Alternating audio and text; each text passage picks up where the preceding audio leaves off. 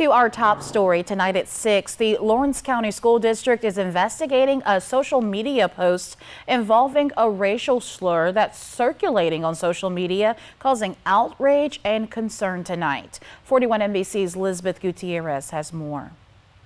That photo, which we're choosing not to show, pictured 5 West Lawrence High School seniors standing side by side with letters on their chest spelling out a racial slur. I reached out to the Lawrence County School District for a comment.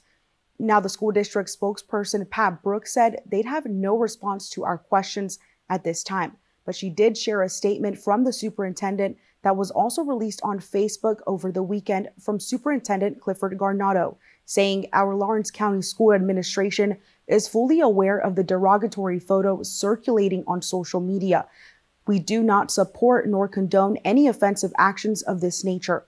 We are truly disappointed in the choices of these students.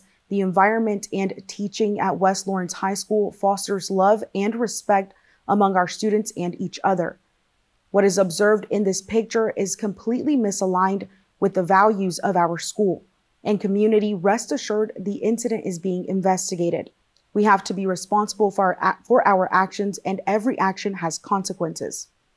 The photo was taken Friday night during West Lawrence football game versus Bleckley County High School.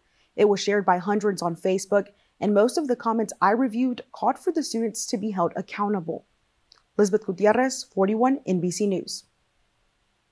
Alrighty, thank you, Lisbeth. Well, many other comments voiced shock and disappointment. There's no word on consequences for the students involved, but we'll keep you updated when there's new information available.